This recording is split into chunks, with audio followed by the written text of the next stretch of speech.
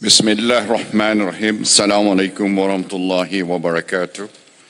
His Excellency President Recep Tayyip Erdogan, Your Majesties, Honorable Heads of State and Government, Excellencies, Secretary General of the OIC, Excellencies, ladies and gentlemen.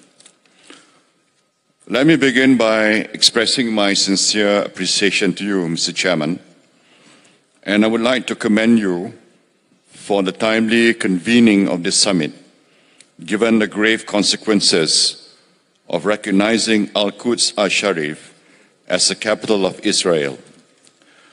Mr. Chairman, Malaysia condemns and totally rejects the unilateral decision by the United States to recognize Jerusalem as the capital of Israel and to relocate its embassy from Tel Aviv to Jerusalem.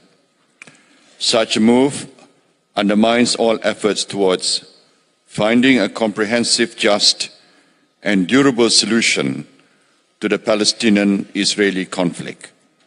More than ever, the future of the two-state solution hangs in the balance, given its fragile context. Any attempt to recognize Al-Quds Al-Sharif or any changes in the pre-1967 borders is an infringement of the Palestinian people's rights and their right to self-determination.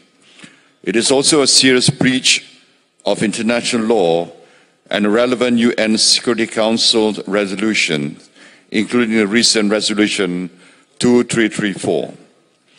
The final status of Al-Quds Al-Sharif should not be decided on a unilateral recognition. It must be resolved through bilateral negotiations between Palestine and Israel under the framework of the two-state solution.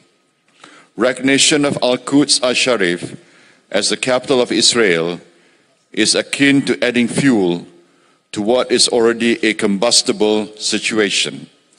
Doing so also endorses Israel's brutal occupation and repressive policies which have caused immense suffering to the Palestinian people. Mr. Chairman, as you know, the issue of Al-Quds Al-Sharif is at the heart of the Palestinian cause.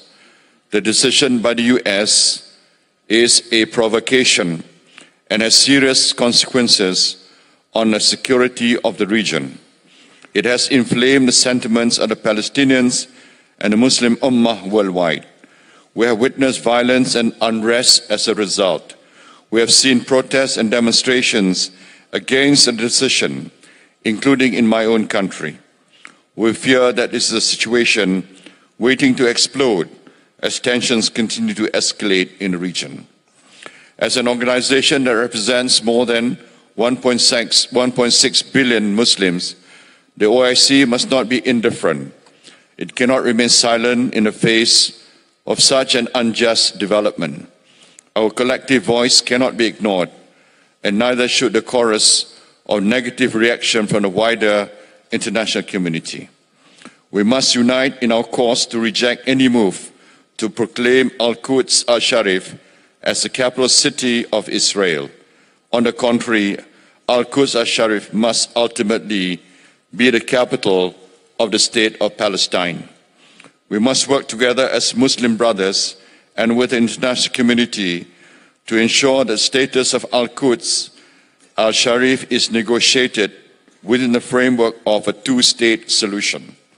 At the same time, we must strive to dissuade other countries from following suit in proclaiming the city as Israel's capital. Our faith unites us in this endeavor, and we must not relent in our collective will to fight for what is right and just. Mr. Chairman, the impasse in the Middle East peace process needs pragmatic solutions based on international law and norms, and we hope the United States can make a helpful contribution by firstly rescinding its decision and secondly shoulder its responsibility in helping to achieve a comprehensive and lasting peace on the basis of a two-state solution. We must be reminded that Al-Quds Al-Sharif is sacred to Muslims and is also a place of great religious significance to other faiths. faiths. These holy sites remind us that the city should be a place of peace where worshippers from different faiths can congregate and pray. We should therefore do all we can to preserve peace in the city and ensure access for worshippers of all faiths.